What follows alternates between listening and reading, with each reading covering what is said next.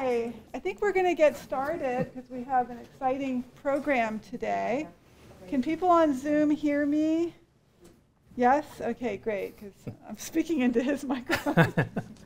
Hi, I know most of you. I'm Julia Lupton, and I'm the co-director of the New Swan Shakespeare Center. And one of my great privileges every year is to curate our Kirk Davis Jr. annual public Shakespeare lecture. And Kirk could not be here today in person, but I believe he is on Zoom. So if everybody could just give Kirk a big round of applause. I think this is maybe our 5th lecture since Kirk endowed the series. And he's a great supporter of the center and the festival and of all things Shakespearean, as well as lots of other activities on campus. So thank you, Kirk. I'm not sure even where the camera is. He said you're welcome. Oh, great. He said you're welcome. Nice. Great. So the series is Public Shakespeare. And when I think about Public Shakespeare, Jeffrey Wilson is one of the figures who comes to mind. Jeff is the author now of 3 books on Shakespeare and public life. His book, Shakespeare and Game of Thrones, published by Routledge in 2020. You may have heard of Game of Thrones. It looks at the various ways in which the Wars of the Roses and Shakespeare's history plays shape the epic narrative of both the Martin novels and the hit series. The second book, Trump? Mm-hmm. The second book, which was published in the same year, this guy has got to, just slow down.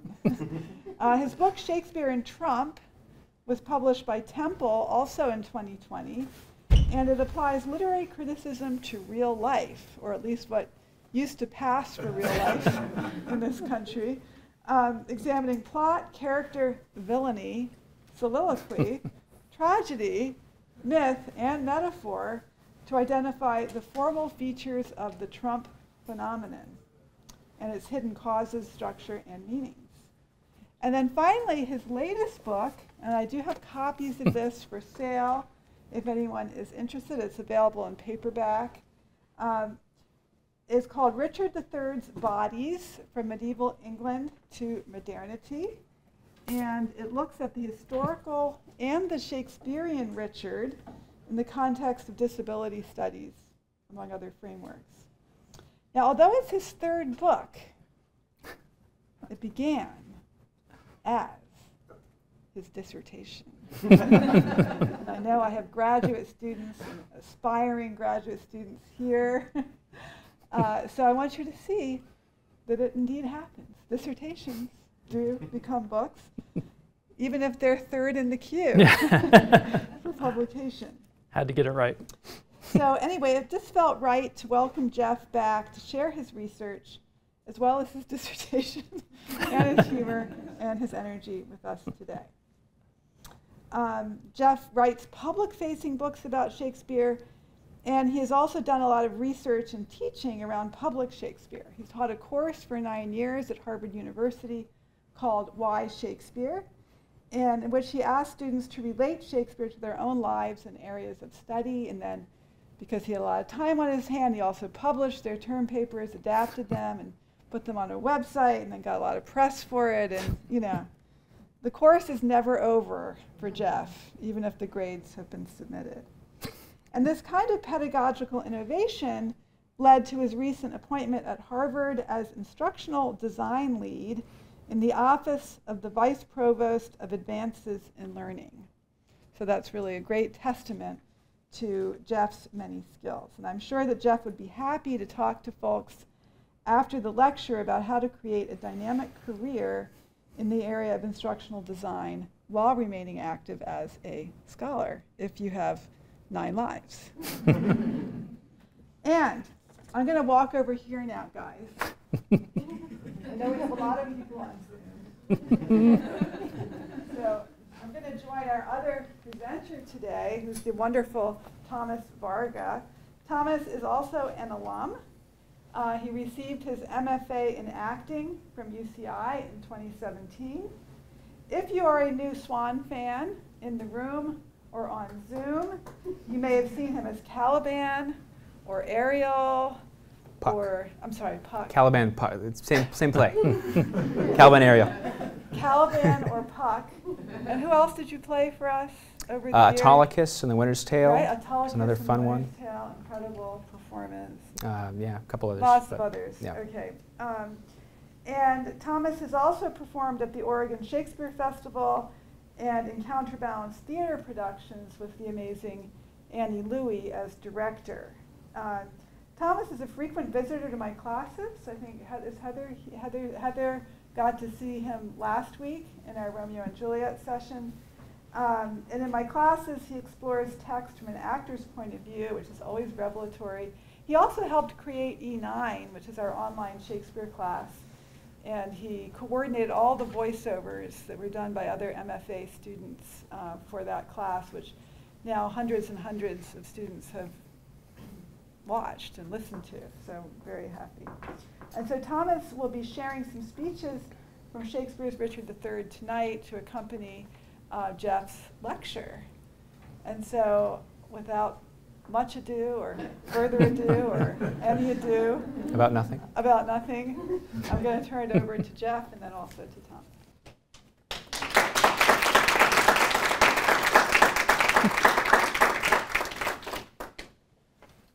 Now is the winter of our discontent made glorious summer by this sun of York, and all the clouds that lowered upon our house in the deep bosom of the ocean buried.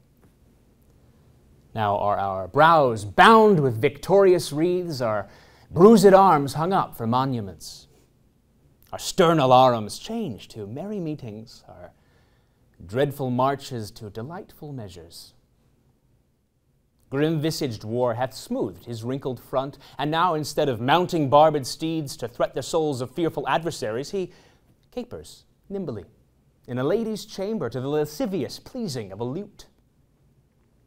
But I, that am not shaped for sportive tricks, nor made to court an amorous looking-glass, I that am rudely stamped and want love's majesty to strut before a wanton ambling nymph, I that am curtailed of this fair proportion, cheated of feature by dissembling nature, sent before my time into this breathing world scarce half made up, and that so lamely and unfashionable that dogs bark at me as I halt by them. Why, I, in this weak and piping time of peace, have no delight to pass away the time, unless to spy my shadow in the sun and descant on mine own deformity. And therefore, since I cannot prove a lover, to entertain these fair well-spoken days, I am determined to prove a villain, and hate the idle pleasures of these days.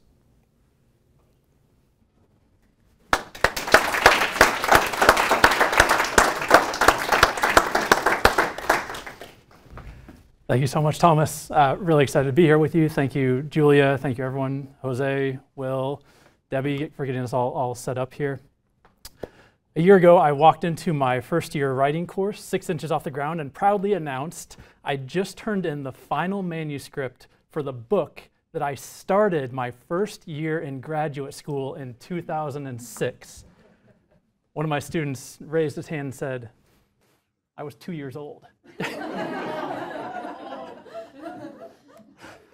It started with a small reading group that Julia had organized. She was on sabbatical that year, but said, a few of us can get together and we'll kind of once a week talk about Shakespeare. You all pick the plays. We met in a small conference room over by the Arts Bridge. When I came to UCI, I didn't really know much about Shakespeare. I came to think about Milton. Shout out to the great Victoria Silver. I was fascinated by depictions of evil. So for our Shakespeare group, Robin Stewart said, Jeff, I'm sure you'll want to talk about Richard III.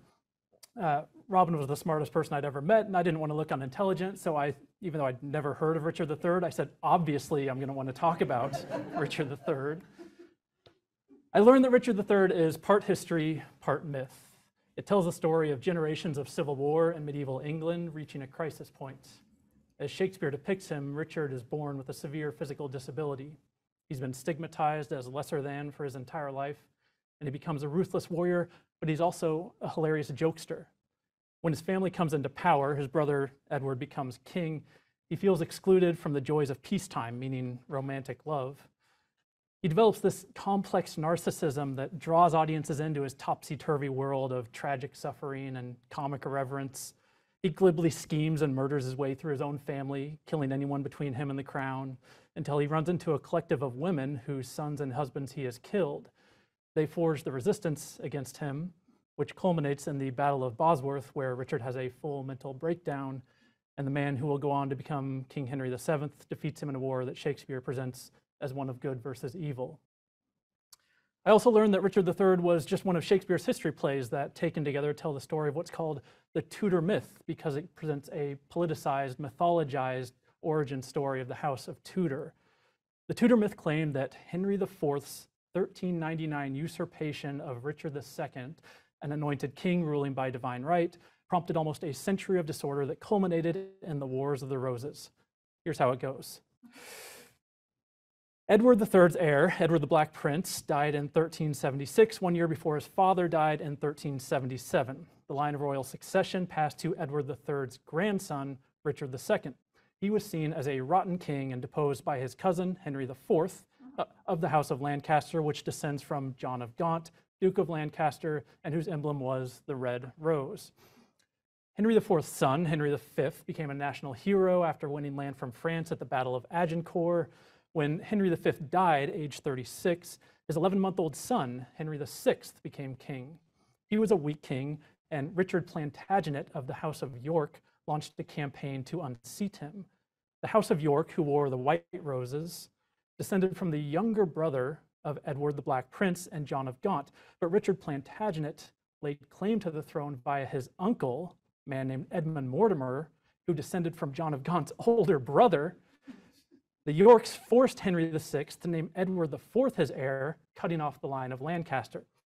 Now, according to Shakespeare, if you're Edward's younger brother, Richard, and you want to become king, there's only one thing to do: kill everyone.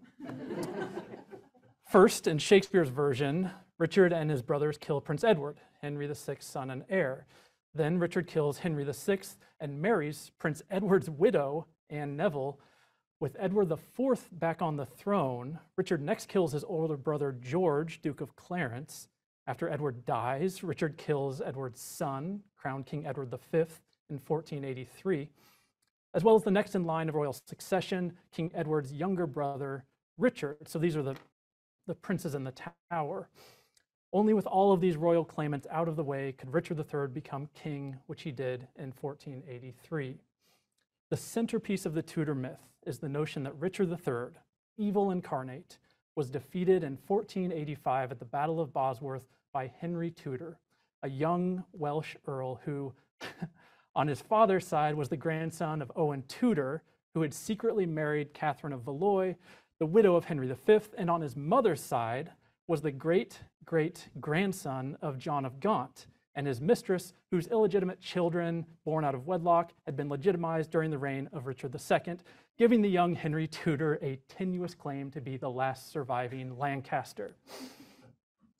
Henry Tudor then married the heiress of the House of York, united the two rival dynasties, inaugurating a period of peace and prosperity in England that included the reigns of Henry VIII and his daughter Elizabeth I, who was Queen of England when Shakespeare wrote his plays about this history.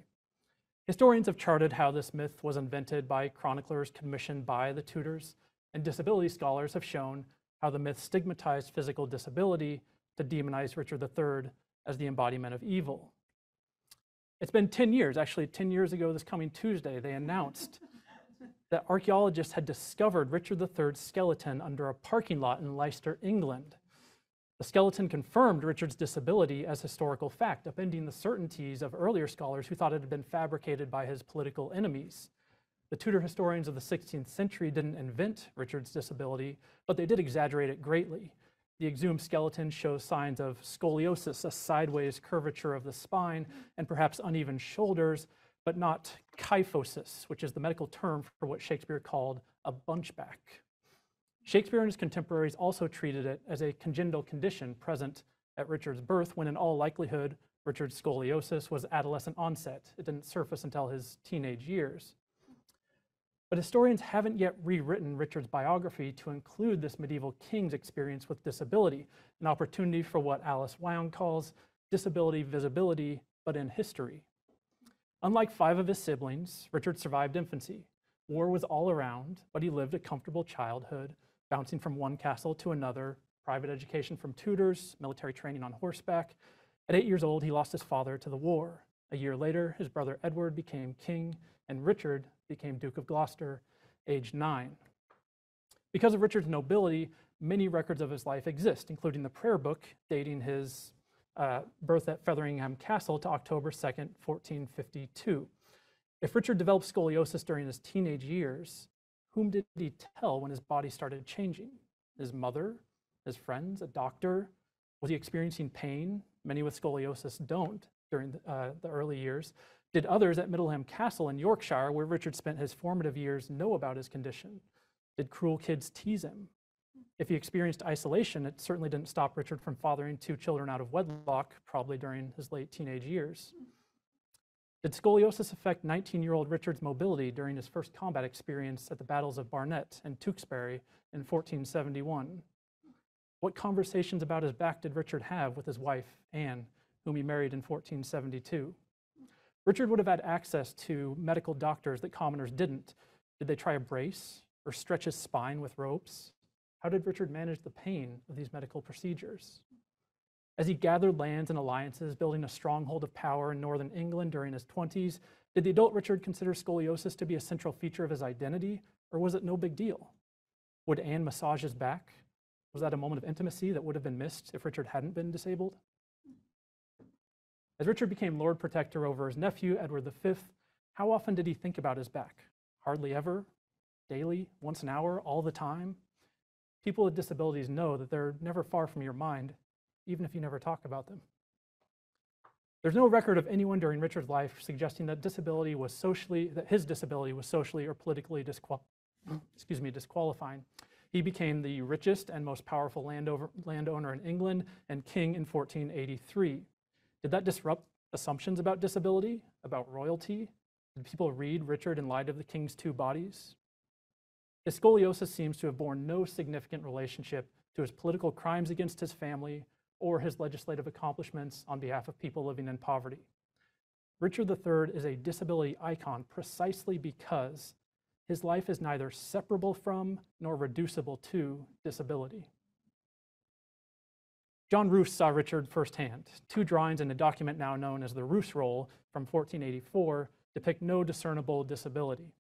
After the Battle of Bosworth, Roos needed to appease the newly crowned Henry VII.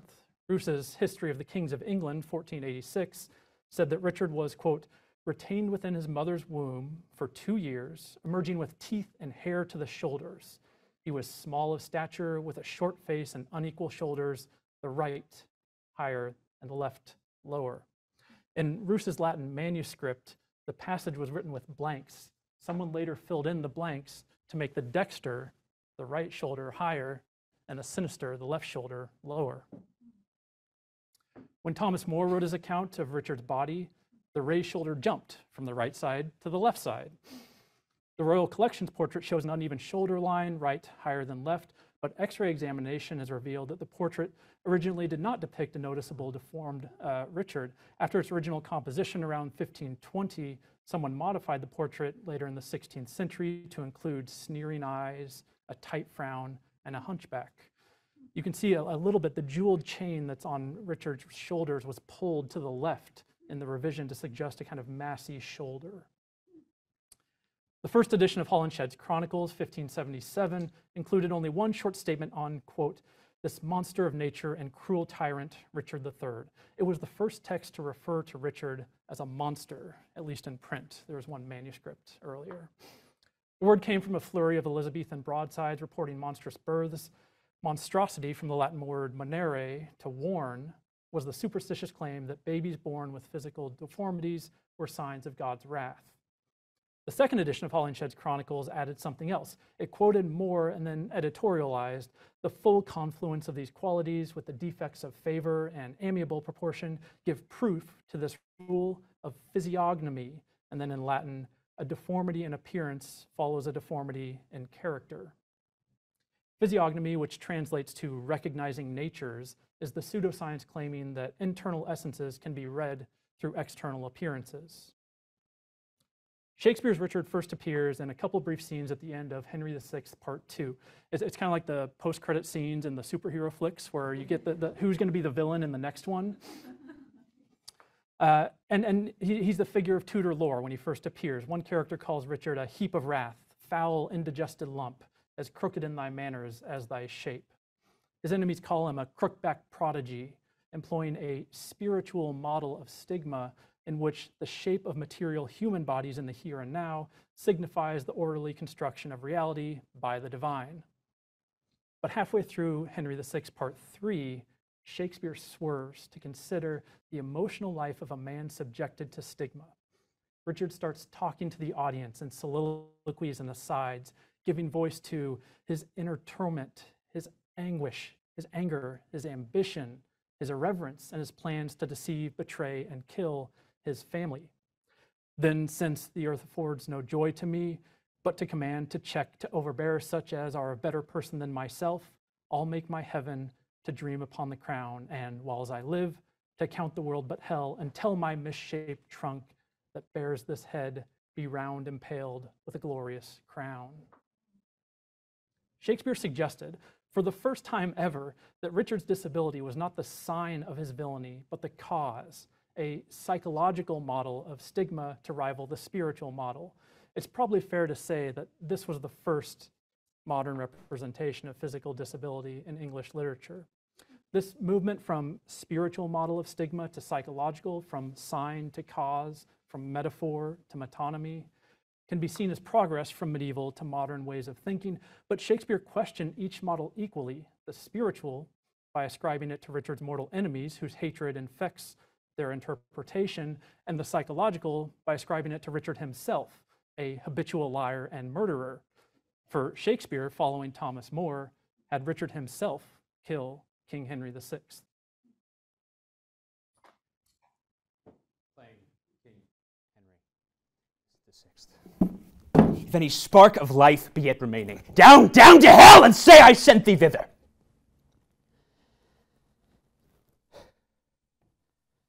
I that have neither pity, love, nor fear. Indeed, 'tis true that Henry told me of. For I have often heard my mother say, I came into the world with my legs forward. Had I not reason, think ye, to make haste and seek their ruin that usurped our right? The midwife wondered, and the women cried, Oh, Jesus, bless us, he is born with teeth. And so I was, which plainly signified that I should snarl and bite and play the dog. And since the heavens have shaped my body so, let hell make crook to my mind to answer it. I have no brother. I am like no brother. And this word, love, which graybeards call divine, be resident in men like one another, and not in me. I am myself alone. Clarence, beware. Thou keep'st me from the light.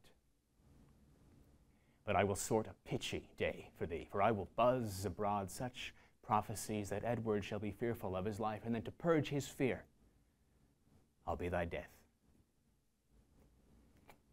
King Henry and the prince, his son, are gone. Clarence, thy turn is next. And then the rest, counting myself but bad till I be best. I'll throw this body in another room, and triumph, Henry, in thy day of doom.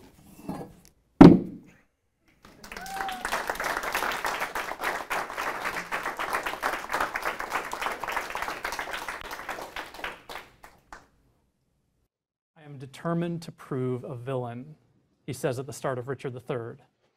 But should we hear determined in that line as I have been destined for villainy, or as I have resolved myself to villainy? I am determined to prove a villain.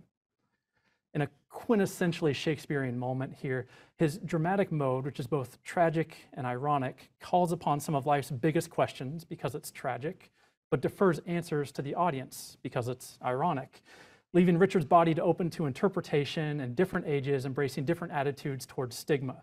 The changing meaning of disability, repeatedly recontextualized through shifting perspectives and circumstances in Shakespeare's history plays, has thus prompted and sustained more than 400 years of changing interpretations of Richard, his body, his behavior, and his status as either the villain or the victim of Tudor history.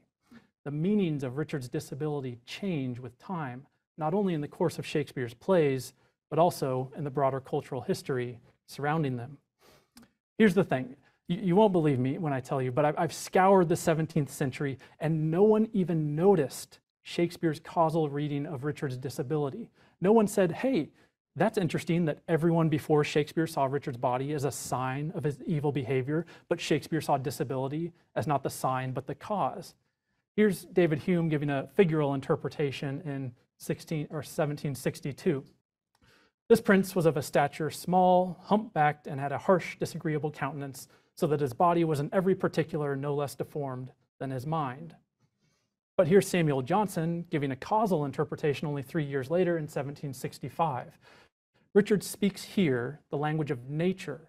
Whoever is stigmatized with deformity has a constant source of envy in his mind and would counterbalance by some other superiority these advantages which he feels himself to want. The deformed, like other men, are displeased with inferiority and endeavor to gain ground by good or bad means as they are virtuous or corrupt. So I collected up all the representations of Richard's disability that I could find. And this chart shows that during the early modern era, before Samuel Johnson in 1765, more than 2/3 of all discussions of Richard III, 51 out of 73, advanced a figural interpretation. In the sources from the period that I've looked at, there were 53 figural interpretations of Richard's deformity compared to 8 explicitly anti-figural interpretations, only 2 causal interpretations, both of those being Shakespeare's, and 11 sources that don't mention any disability at all. The chart for the modern age shows how swiftly and decisively that figural paradigm fell from behavior in the 3rd quarter of the 18th century, the time of Johnson. So why did the interpretation change? I don't think it did. So let me explain. Colley Cibber adapted Richard III in 1699, cutting lines and characters who convey the spiritual model of stigma. David Garrick starred in Cibber's Richard III from 1741 to 76, acting with this new naturalistic style. William Hogarth painted Garrick as Richard III in 1745, showcasing a rising realism in the visual arts. Samuel Johnson's 1765 edition of Shakespeare's plays included several glosses explaining the psychological model of stigma to readers. The interpretation of Richard's body didn't change in the 3rd quarter of the 18th century. Instead, the thing that people were interpreting changed. It wasn't a case of 2 people looking at the same thing and one person thinks X and another person thinks Y. Thanks to Cibber, Garrick, Hogarth, and Johnson, people before the 18th century and people after literally saw something different when they saw Richard III. The first woman to play Richard III was a Mrs. Lefebvre at a benefit on her behalf in London on March 4th, 1782. Little is known about her, but a surviving drawing shows no discernible deformity. In Philadelphia in 1836, Elizabeth Morton Woodson, known as Miss Henry Lewis, played Richard III among other male parts, described by the theater manager as monstrosities such as have ever been objects of disgust to me, male characters performed by a female. No reviews survive of Australian actress Eliza Winstanley's scandalous performance of Richard at Sydney's Australian Olympic Theatre in 1842, perhaps because critics boycotted it. One who refused to attend called women playing men a most preposterous notion. Such an attempt is unsexy and indelicate. On September 17th, 1821, Richard III became the first play produced by an African-American theater company. The African Grove opened in 1816 in the backyard of 38 Thomas Street in New York City, created by William Henry Brown, a sailor from the West Indies who turned his talents crewing a ship to managing a black community space. Richard was played by Charles Taft, alias Charles Beard, a formerly enslaved, now free black man.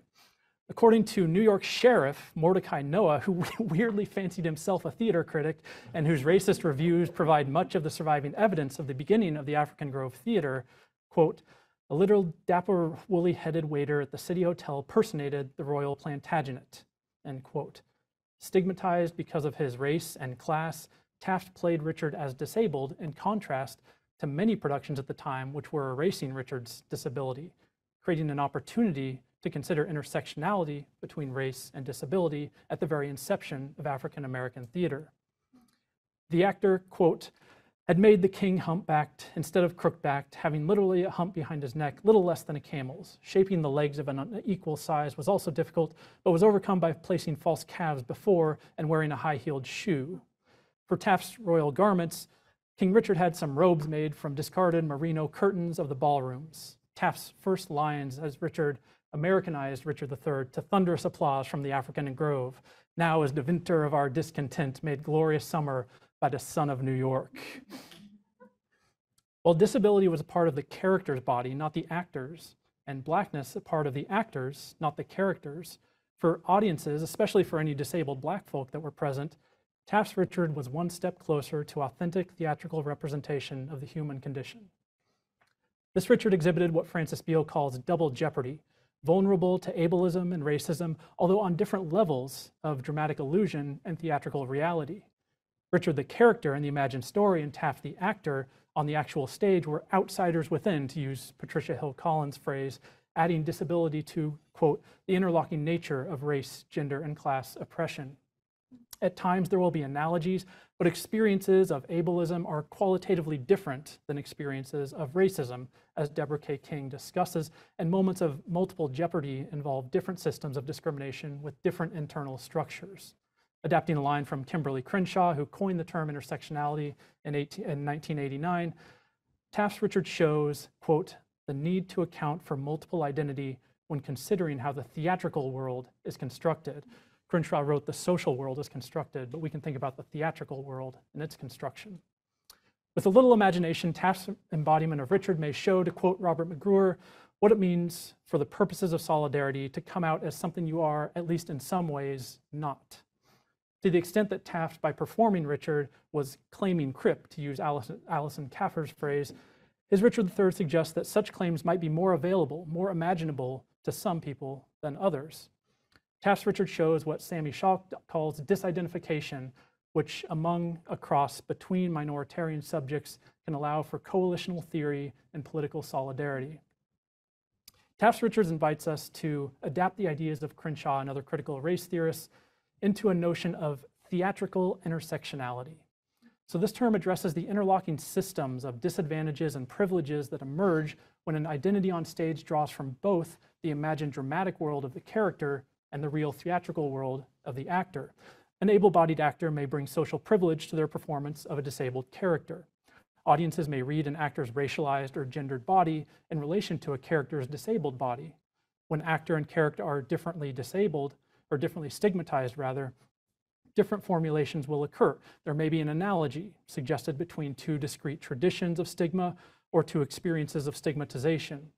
There may be multiple jeopardies suggested in which identities held by the actor are added into identities held by the character. The privileges and prejudices of the audience may mirror or may sharply depart from those of the characters on stage. Above all, it will be impossible to conduct single-issue analysis. Matrix analysis will be needed. When we line up late 18th and 19th century actors playing Richard in chronological order, we see the size of his hump decrease down to nothing over the first half of the century, and then grow back up over the second half of the century. The hump went away because performances of Richard III brought the body of the king into line with the conclusions of the historicism of the time. It was believed that Richard III, slandered by the Tudor dynasty, actually wasn't disabled. But that created problems, as Edwin Forrest learned. His Richard wasn't disabled, but his friend James Rees objected. we called Mr. Forrest's attention to the portrait of Richard as drawn by Shakespeare, and it was from this he should fashion his person. Indeed, the very language required it. The stigma levied at Richard's body in Shakespeare's text makes no sense if Richard isn't disabled. So Rhys had an idea. Let me advise you to present him in two pictures, one historical, the other Shakespeare. How so? You make him history from the first to the last. Why not make him Shakespeare up to the wooing of Lady Anne? He's here in all his deformity, for she says, "Blush, blush, thou lump of foul deformity."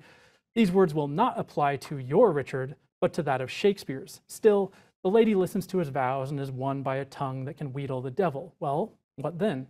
Why, after this, follow history. Carry out the words of Richard, change your dress and appear a very proper man, as fashioned by a score of tailors. Sigmund Freud's libido theory posits a social economy of loving and being loved.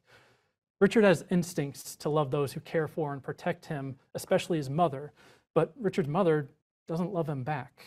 Oh, she that might have intercepted thee by strangling thee in her accursed womb. For Freud, when the love Richard gives away isn't returned, he shores up his sense of self-worth by repressing his instincts to love others. He saves all of his love for himself. Toward the end of his essay on narcissism, Freud explains that a healthy person's mind sets up an ideal in himself by which he measures his actual ego. What we call our conscience has the required characteristics. Conscience comes from parents and culture.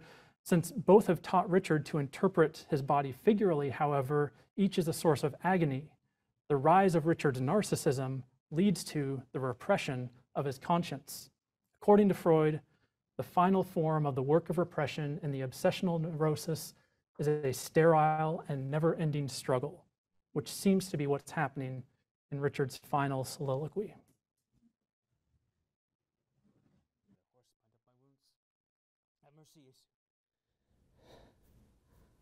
Soft I did but dream. Coward conscience, how dost thou afflict me? Lights burn blue, it is now dead midnight. Cold, fearful drops stand on my trembling flesh. What do I fear? Myself? There's none else by.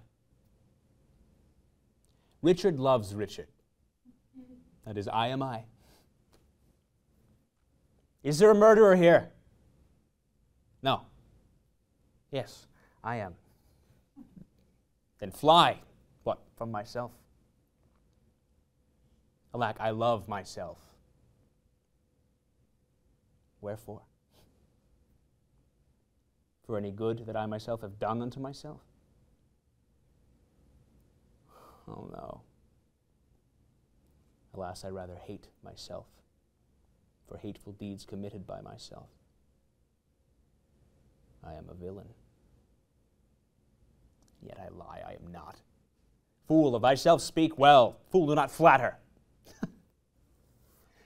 My conscience hath 1,000 several tongues, and every tongue brings in a several tale, and every tale condemns me for a villain.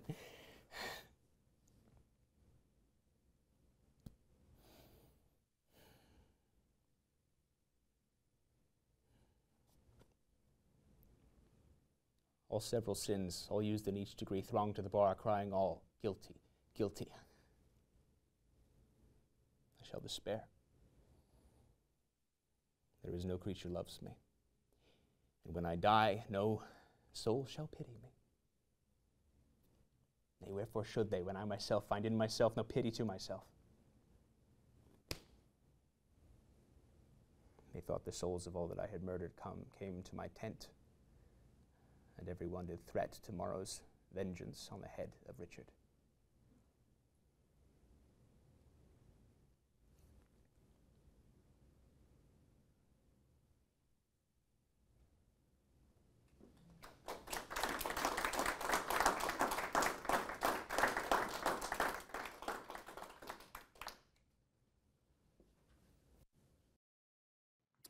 The core of any modern interpretation of Richard III of any modern encounter with Richard III is interpretation, not just in the context of other interpretations, but in the context of interpretations of interpretations of interpretations. So the emblem of this idea is Salvador Dali's 1955 portrait of Laurence Olivier in the role of Richard III, where the actor is awkwardly overlain over the character. Olivier sitting for Dali is a photograph of a modern theatrical performance of an early modern work of literature based on medieval history, gesturing to the refractions of Richard over time, just as Olivier appears 3 times in the photograph, once in the chair, once in the mirror, and once in Dali's canvas. As the viewer of this photograph, we consider one artist, Dali, considering another artist, Olivier, considering another artist, Shakespeare, considering Richard III and his body. There are 2 ways to politicize Richard. The first emphasizes his impairment, drawing a parallel to the body of some political figure to degrade him, whether it's Robert Cecil in Shakespeare's day or the Nazi minister of propaganda, Joseph Goebbels, who was born with a club foot. Such efforts are older, less prominent, and less interesting than the second model, in which the central feature of Shakespeare's character, disability, is ignored to draw an analogy between Shakespeare's play and modern politics. So we see this in Richard Eyre's Nazi-themed production starring Ian McKellen, made into a film in 1995. After the Iraq War, Suleiman al-Bassam rewrote Richard III as an allegory for Saddam Hussein, excising and reimagining disability. But I, whose chest is weighed with a weatherproof heart, shorn of a mug to look, the lusty female I, born to the mother with the narrow pelvis, spat into the world, so beaten, buckled, and battered, that even maids start at me, no lover I. House of Cards erased Richard's disability when turning him into a charmingly ambitious modern politician. Started in 2012, the gag Twitter account @Richard III, which is filled with jokes about kingdoms for horses and happenings around Leicester and years-long rivalries with @King Henry VIII and @William Shakespeare. The account only mentions disability in 4 of its 9,617 tweets as of today. Stephen Greenblatt's 2016 op-ed for the New York Times, Shakespeare Explains the 2016 Election, ignored disability to draw an analogy to Donald Trump. On the one hand, both are craven tyrants. On the other hand, Greenblatt shifts from character criticism to culture criticism, listing 5 ways in which Richard's England, like America, is a, quote, nation of enablers. Anton Juan and Ricardo Abed's play, Richard III, from 2018, erased Richard's disability to analogize him to then President of the Philippines, Rodrigo Duterte. Trends in 20th and 21st century political, global, and digital Richards point to a key question. What are the implications of modern appropriations of Richard III that erase the motivating feature of Shakespeare's character, his disability?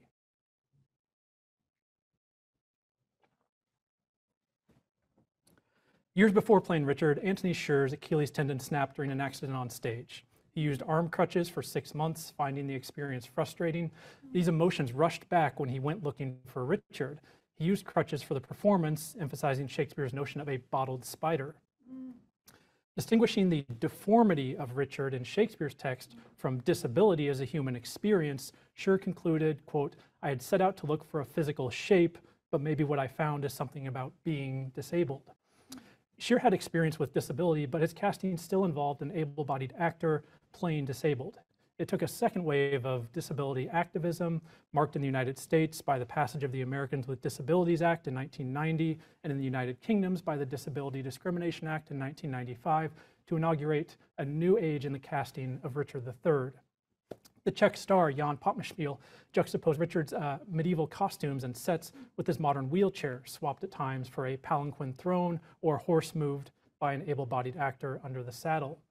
In October 2001, a play called Dave Wants to Play Richard III ran in the basement of the St. Justine Children's Hospital in Montreal, Quebec. With the patients upstairs in mind, audiences saw Dave Ricker, an actor with cerebral palsy who uses a wheelchair, adapt Shakespeare's play into a reflection on the relationship between a disabled actor's body and the English language's most famous disabled character. In one account, the focus of the spectator is not so much what the lines are saying, but how they are made to read on Dave's body. With Catherine Hunter at the Globe in 2003, the intersection of disability-based and gender-based stigma was in play. In Peter Dinklage's 2004 performance at the Public Theater in New York, society's impulse not to stare at people with disabilities allowed Richard III to get away with things when people aren't looking. Henry Holden's 2005 Richard III in New York gave us an exhausted employee in the workplace, one who grows increasingly frustrated with day-to-day discrimination. Rene Moreno, his only requirement was that the set be ADA compliant, except for a small staircase that he couldn't climb, indicating Richard's exclusion. Moreno's performance was informed by his experience working in an industry often unwelcoming to people with disabilities. Stephen Madigan performed Richard III, also in a wheelchair, in an amateur 2015 production. Madigan wanted to inspire people with disabilities to achieve success. Maybe it wasn't earth-shattering theater, but it was life-affirming for him and for many in his audience. The tone was indignant in 2016 in Winnipeg, starring Debbie Patterson, advertised as a disability revenge play. Michael Patrick Thornton penned his enemies in his walker, showing Richard's willingness to use disability to gain leverage over others. In the scene of his coronation, Thornton's Richard used a robotic exoskeleton that allowed him to stand and walk, physical ability representing Richard coming into power. Quote, "I saw his skeleton on TV and it was like looking at an x-ray of my own spine," end quote, said Australian actor Kate Mulvaney, alluding to cancer treatment she underwent in childhood. Quote, "I have the same condition as Richard, severe scoliosis. I know exactly the kind of pain he suffered." Matt Fraser saw himself as an ambassador for disabled actors, and press coverage simmered with his calculated anger. "Every single theater in Britain," he said, "should be able to answer yes to the question, have you employed one disabled actor in the last year? If the answer to that question is no, then the theater should hang its head in shame and know that it is a relic of the past." When Arthur Hughes took the role in 2022, the headline was, "There's a truth to it. RSC cast disabled actor as Richard III." The motive behind the cripping of Richard III, casting disabled actors to play a disabled character, isn't simply that a disabled actor can connect with and portray Shakespeare's disabled king better than an able-bodied actor. If we see this attitude as the aesthetic motivation behind the Richard, the political motivation has exerted more force. A disabled actor playing Richard III exemplifies the recent push for greater inclusion in theatrical casting. The political motives behind the cripping of Richard III are most fully present not in performances of Shakespeare's play, but in adaptations, which then activate the aesthetic motives of cripping Richard by infusing the disability movement's kind of key sensibility, nothing about us without us. In 2012, Greg Mosgala, who's the founder and artistic director of the Apothetae, a New York theater company exploring the disability experience,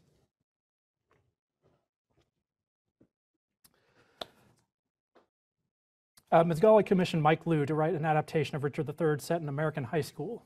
A proponent of Asian American theater, the able-bodied Liu saw parallels between barriers to disability in the theater industry and racist exclusions he had experienced himself. At the start of their play, with its ungoogleable title, Teenage Dick, they don't mince words. Quote, "Cast disabled actors for Richard and Buck. They exist and they are out there. Also cast diverse actors."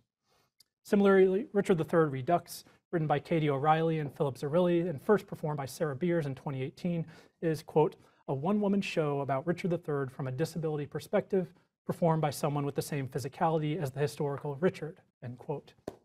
O'Reilly's political motives are strategic, precise, and explicit. Quote, "As a counter to the tradition of cripping up in Shakespeare's Richard III, we offer the rights to this text solely to the atypical performer, those who identify as disabled," end quote. Ultimately, Richard III Redux shows the inseparability of the political and the aesthetic motives for cripping Richard, and the priority of the political. Casting people with disabilities is necessary for an accurate artistic representation of the disabled experience.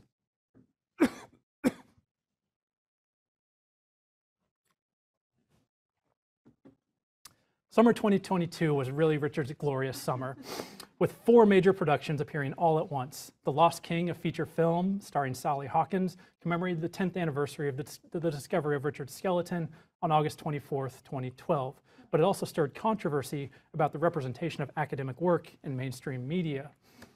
Denai Guerrero was the first black woman to play Richard III on a major stage. That casting has been celebrated for opening up ideas about theatrical intersectionality. How does a disabled character's body read when seen by a black actress's body? The production has also been questioned for having an able-bodied actor crip up to play disabled, especially in light of the Royal Shakespeare Company's concurrent production featuring Arthur Hughes, a disabled actor playing Shakespeare's disabled character. The public instead featured disabled actors throughout its ensemble: Ali Stroker as Lady Anne, Monique Holt as the Duchess of York, and Greg Mazgala as Henry Tudor, among others. Among other things, what I've discovered since our reading group 18 years ago is a role for Shakespeare in disability history. Deeply embedded in an early modern age that saw the rebirth of ancient European culture, yet alive today all around us in performance and adaptation, Shakespeare invites expansive disability histories that span centuries and continents. Richard III may be the main site of this methodology, but it could extend to Falstaff, Ophelia, Hamlet, Lear, Macbeth, Lady Macbeth, Othello, Caliban, and many others. An interpretation of Richard's body is never just an interpretation of Richard's body. When we interpret Richard's disability, it interprets us in return. Shakespeare's plays, their sources, and receptions are an opportunity to see disability through time.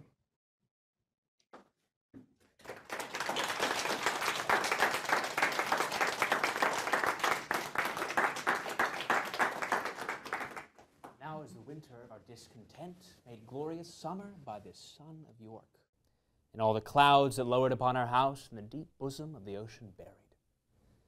Now are our brows bound with victorious wreaths, our bruised arms hung up for monuments, our stern alarums changed to merry meetings, our dreadful marches to delightful measures.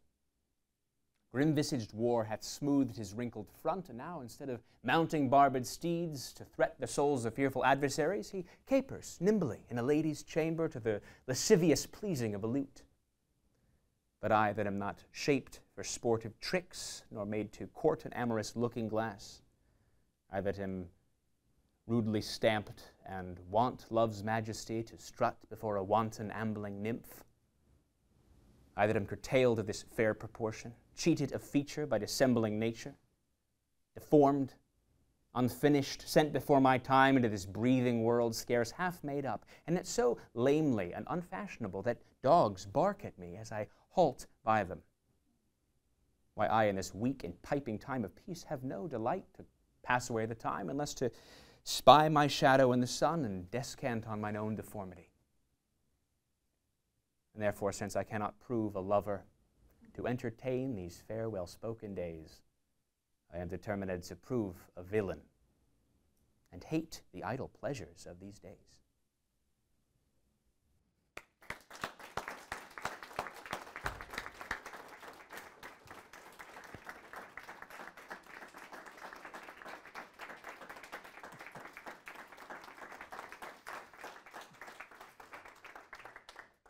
Well, Jeff, Thomas, that was really wonderful.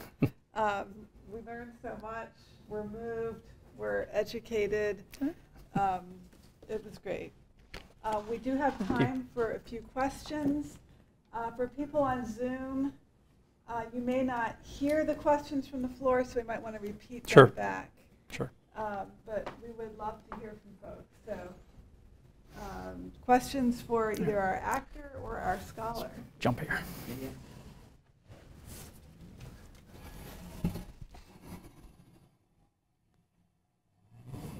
Jesus. Question for Thomas.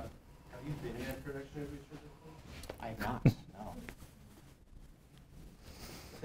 Sorry, I don't have more for that. Nice. I guess yes, here you go. So this is for Jeff. I was drawn to where you were talking about Salvador Dali and the perspective and like seeing that photography, and you talked about the different perspectives. Have you also taken into account the perspective of the photographer? Yeah, absolutely. So the question was about the Dali photograph and the perspective of the photographer, who is definitely making artistic decisions about how to frame that shot, and our possible interpretations are limited by the choices that the artists have made. but that really just kind of happens all the way down with Richard, you know, that every single articulation, every single interpretation, every single manifestation, it seems like we put a little bit of, you know, ourselves into it, and I suppose, you know, that I guess we called the talk, you know, looking for Richard, but kind of when we go looking for Richard, sometimes we're speaking for Richard, and sometimes we're looking away from Richard, sometimes we're looking at ourselves. So I think the priority of the visual, that photograph is my favorite for exactly that reason. Thanks.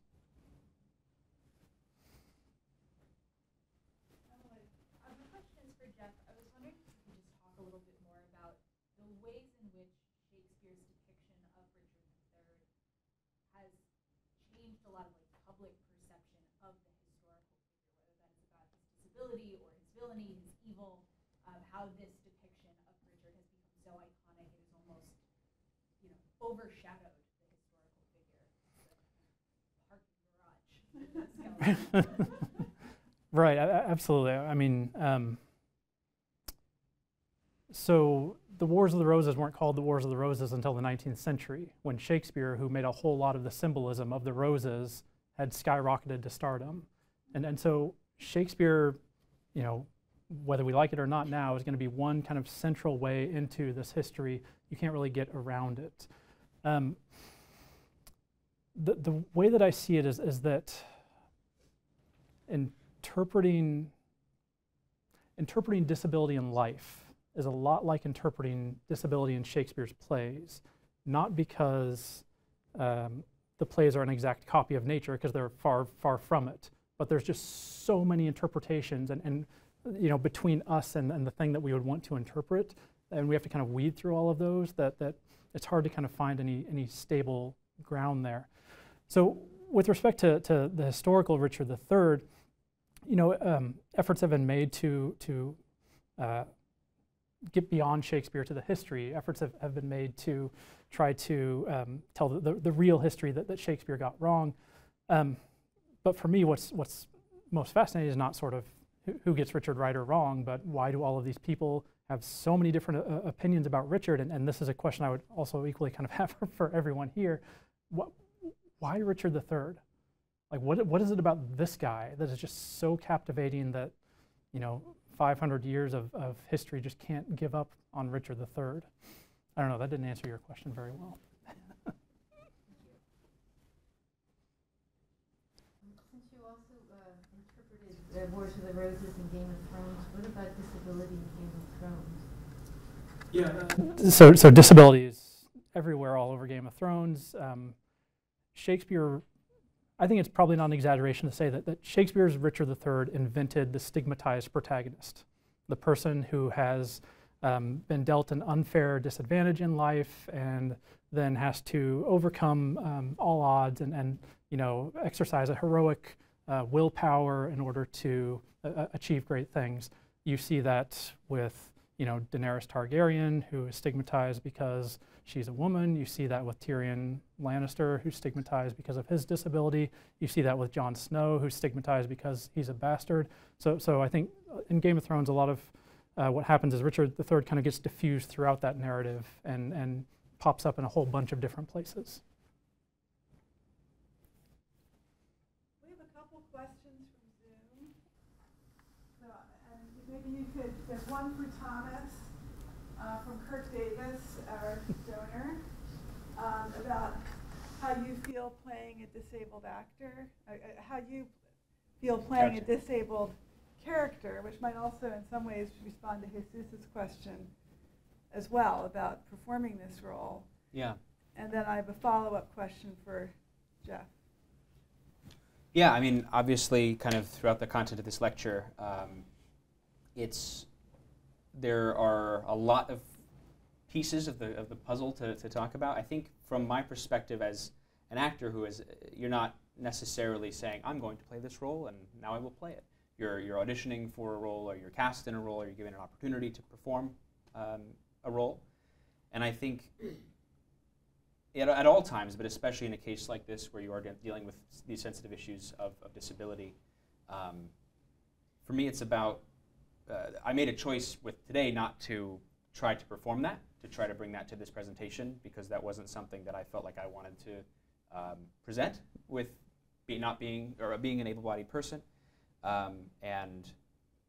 If that was something that a production was going to handle, that would be something that would be worked out over a long production rehearsal process and be a subject of a lot of discussion. I think in the case of today, the opportunity that I had to present the language, I wanted to focus much more on where I could relate to the speeches that I was presenting. So finding my way into it, which is much more about dealing with the feelings that might be more universal, less applicable to the specifics of his stigmatization, but about feeling judgments that you feel are put upon you. And in most of these speeches, him kind of finding a way to identify with them, or kind of use the negativity that's pushed towards him to kind of use them as a weapon back. So that's sort of the way that I found my way into it, and kind of some of the things I was thinking about with this role. And I think it's a great move with productions of Shakespeare to all of the stuff that you covered in your lecture, seeing more people who are able to bring out those those things that I cannot bring to the character and understand about the character's psychology. Beautiful, thank you.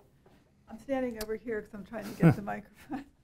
So the other Not weird at all. So the other question, I'm hoping I'm remembering this correctly because from the back of the room on the Zoom computer, but has to do with a very thoughtful question about, it's great to have the casting of disabled actors playing a disabled character, but does that run the risk of reducing that actor to their disability? Yeah. Could you address that issue? I hope I got that right. Yeah, absolutely, that makes sense. Just real quickly, a word about when we started kind of talking about, what performance choices will you make? I think the thing that Thomas said that kind of stuck with me was this point about, I want it to be a linguistic performance.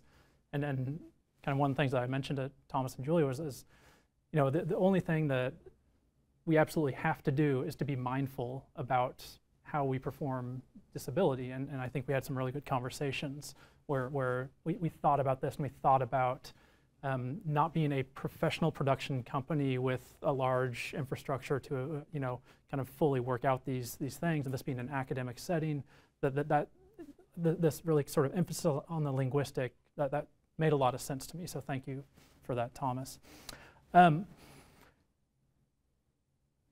Yes, casting a disabled actor as Richard III purely because of disability does run the risk of reducing that actor to disability. I see that largely overweighed by the positive benefits of that practice. And really, it's not, the argument is not for disabled characters you need to have a disabled actor. The argument is we just need to have more realistic representation on the theatrical stage of all the disability we see all around us in life. And so I think, if you're a disabled actor, I think you want to get cast as a banker or a jilted lover, not as a disabled banker or a disabled jilted lover necessarily. So Richard III being sort of the central site of disability in English theater has become this platform for working out this tension where first comes the idea of the disabled character should be played by a disabled actor, and later I think the hope comes along, disabled actors get cast for as many roles as there are out there. Sometimes those roles will have disability as a feature of the character's story, but a lot of times they won't. A lot of the times it'll just be someone who's having a tragic story or a comic story who happens to be disabled, and it doesn't need to be a centerpiece of the story told or their identity. That's great, and I've seen a bunch of productions, well, before 2020, when I was seeing a lot of productions in England, I was seeing a lot of deaf actors incorporated into Shakespeare with sign, and also with different kinds of vocalizations on stage. And just as part of the cast, like kind of unmarked and yet present and contributing. And I thought that was very powerful. I think we have time for, yes, Elizabeth Allen, our chair, our leader. You started with evil. And I remember that. So this is kind of a devil's advocate question about evil. And it has to do with this question of disability, representing disability on stage. And that is if you're, okay, you gave us this nice, very useful, very clarifying distinction between disability as the sign of Richard's evil and disability as the cause of his evil. And in some ways, when you get that latter explanation, you have erased the problem of equating disability and evil. You have, though, right? In a way, you have said it's understandable. There's a narrative here, but you've erased something that's really uncomfortable about Richard, and that is the way in which his physical attributes sort of allegorize his evil, potentially. See what I'm asking? Well, so if that, okay, maybe that's not the case, but my question is kind of the broader question of the ethics of associating disability with this particular character. Situationally, that's what's happening. And how much does that contribute then to this kind of rendering of disability as associated with evil? yeah. Again, it's a devil's advocate question, but I'd like to hear you grapple. No, I mean, having sat through Elizabeth's medieval drama class and Chaucer class, I knew she was going to bring some precision and rigor here. When you said medieval to Renaissance. One thing that happened that may touch upon this a little bit is that 1612, Francis Bacon writes his essay of deformity, which basically kind of gives a philosophical explanation of what Shakespeare was suggesting, that disability is not the sign, but is the cause of villainy or evil. To me, that is a modern, more sort of horizontal, less spiritual interpretation of what's going on there, but it's still a little bit magical because it suggests a necessary connection between one thing, disability, is necessarily going to lead to evil, which, I mean, look around, that's just like objectively not true, right? So what happened in the middle of the 18th century was a little bit of nuance was brought to that by a fellow named William Hay, who presented Bacon's thesis that disability leads to villainy as a possible thing that we have seen happen, but not a necessary, psychological transaction that is going to happen.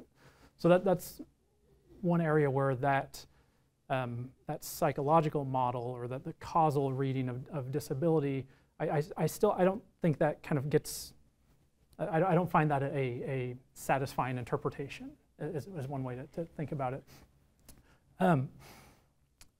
I think, well, I don't know, I guess for me the Shakespearean perspective goes beyond the spiritual model, goes beyond the psychological model, and lands on something that we could probably call like a sociological model, where for Shakespeare, for 20th century sociologists like Irving Goffman, for myself, there's not kind of a specific meaning of disability other than here's what all of these other people have done with it. And we can give a little bit of a narrative to that history, and that to me feels like the most ethical response. But I'm not quite sure how to locate evil in all of that. That's a great answer, thank you. Two short questions. Now I make sure that we have time just to chat with Jeff. I know he has some old friends here. we have some books, etc. So why don't we have both those questions, and then our speakers can both respond. Go ahead. So this kind of bounces off the question that was just asked, because spring in the Middle Ages a little bit, thinking about like morality plays, but also medieval like medicine and the way in which they perceived their environment as directly affecting their bodies, and their bodies as directly affecting their environment. So that might, because you're kind of doing this reach back, I mean, ideas from medieval medicine kind of go very much past when we know, we know that that's not how the body works. So I was wondering if that might add something to this idea of evil, because the ways in which the body can be affected by the environment and vice versa. Yeah. Jesus, why don't you add your questions to that? Yeah. Derek, I'm trying to think about it from like a director's point of view, like how would we solve that paradox of, here you have a main character who is evil, who is related to disability. How do we make it so that the audience doesn't, younger kids come in here and they think, oh, disabled means evil? Mm-hmm. And I try to think about Shakespeare a lot on the class levels that each character plays, and it would be really interesting to have maybe other disabled actors playing characters within a Richard III production that are also disabled, but maybe are not tempted by power, or don't have the access of everything that Richard III has, or like the temptation, because he has accessibility towards being able to be king eventually. So it'd be really interesting to see from a directorial point of view, not only having Richard III as this person who has access to all the resources, but also someone else as part of that same production, portraying and performing as a physically disabled individual, as a parallel to someone like Richard III who is evil. It would be interesting. So Jeff, Thomas, closing comments. Yeah, I mean, that's a fascinating note. I suppose one of the questions about ethics that comes up is, what do you do when someone who has suffered a grave injustice is also a bad person? And that's, that's why we need drama, right? Is because I think we can kind of, with stories, we can ask that question, but it's always going to have to be answered kind of in the particular situation that you're in. Like, it's hard for me to even imagine what a principle would be for responding to that in the abstract. You sort of deal with it on a case-by-case basis. And with every Richard III, we're going to get a little bit nuance in different ways, and you're going to be able to respond to that production, but maybe not to the story or the character in the abstract. Great. Thomas? Yeah, I think just kind of as a closing thought in relation to this topic of the evil and the evil and as related or separate from what is put upon Richard by disability or by others in regard to his disability. I feel like the other big perspective difference is that from the actor, where it's not my job as the actor to interpret this character as evil. In fact, it's the absolute opposite. The more reprehensible of a character that I'm given to play or interpret or understand, the more I have to work to try and think from that perspective and understand a way in which I can feel like what I am doing and saying is right. And I think that that's part of the job that I have to do, but I think that also works in ways of helping answer that question in a particular way that the production or the directorial point of view wants to handle the question.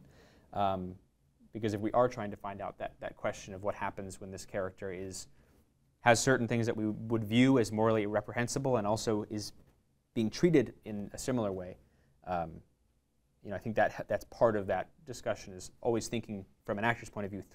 This character doesn't think he's evil. He talks about playing evil.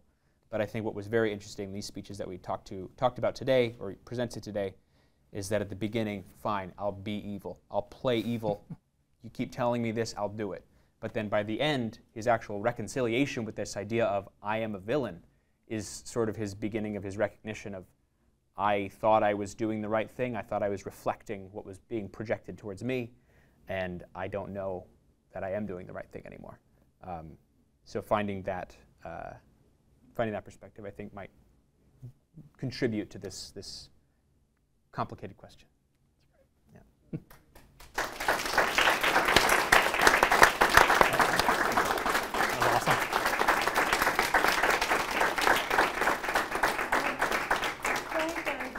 Zoom audience. I want to thank our wonderful tech. I want to thank Jesus and our audience here today coming out in the rain. And of course, I really want to thank Jeffrey and Thomas. They'll hang out for a few minutes. We do have a few copies of Jeff's book. I know that he's got former teachers here and fellow students and others who want to say hi to him. So I think there might be a little bit of coffee left, a few cookies. Enjoy. Thank you so much.